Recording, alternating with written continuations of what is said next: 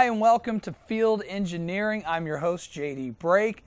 With me, as always, Phil Kimball. How you doing, Phil? I am doing fine, JD. Well, awesome. Glad to have you on today. We're going to talk about something that I really didn't know was that important in the HVAC industry and out in the field. We're going to talk about tagging wires. Now, Phil, why is that so important? JD, if you don't tag wires in the field, the poor guy that has to land them, he's just going to have a difficult time. Let me give you an example. Come on over here. Oh, I guess we're going to go over the board here. Let's say we got a zone control panel, and this zone control panel has several zones, thermostats. It has several dampers that are associated with those thermostats. Got this jungle and we here. got we roughed in the job and we pulled all this wire, and nothing is tagged. I don't know, JD. I don't know which thermostat goes to what zone and what zone damper goes to what thermostat, and you can see the real problem. Yeah. So here's a couple things we need to do. Come over here. There's all types of things on the market that you can use to tag wires with. This is pretty neat. All you have to do is just make a little notation on that. Okay. Let's call it T1 for thermostat 1. And as we pull our wires, we can tag them.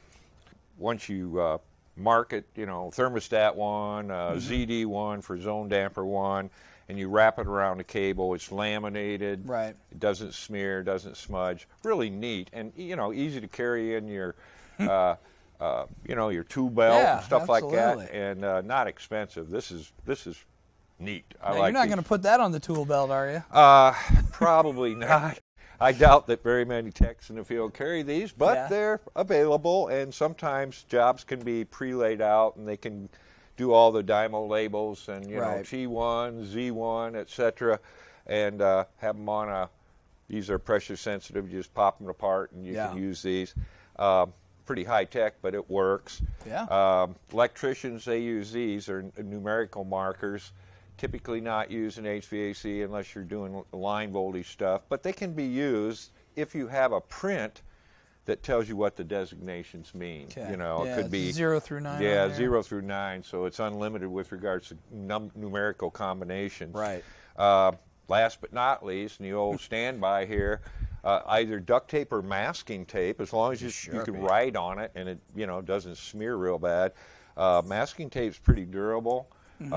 I like to use it because it's cheap and it works. Yeah. So a lot of things you can do. You could also just take a pen and you could actually write on the cable.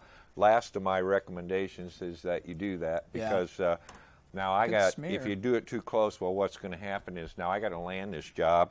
And I start stripping cable, and all of a sudden, oh shoot, what was that? I missed it. So when the trash. Hey, by the way, when you tag wires, don't tag them right at the end, because I got to strip all that insulation off and get them all dressed up. So make sure you're back far enough that gives me room to do my job. Okay. Good point. Once you get all those things tagged, coming from the various zone thermostats and dampers, I recommend you just take a piece of masking tape. Okay. And let's say that's ZD1 and this is T1 thermostat. And even to make it nicer, you bundle them together like that. So when I go to land these wires, I know exactly their association with regards to the zone thermostat and the damper that it's associated with. Yeah, simple as that. So anyway, there's a lot of ways that you can tag wires. And we also put all these products, a link for them to purchase. So that's kind of nice and handy to show below. There's some links there.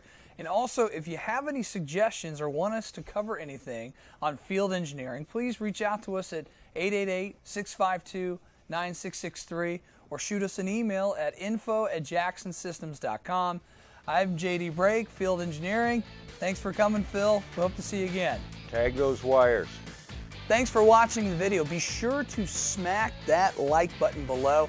And if you want notifications on brand new videos that are coming out tailored just for you, be sure to subscribe right here to the Jackson Systems YouTube channel. Now, if there's some videos you missed, you can always check it out right here. Go ahead and click subscribe. Other videos, like, do it.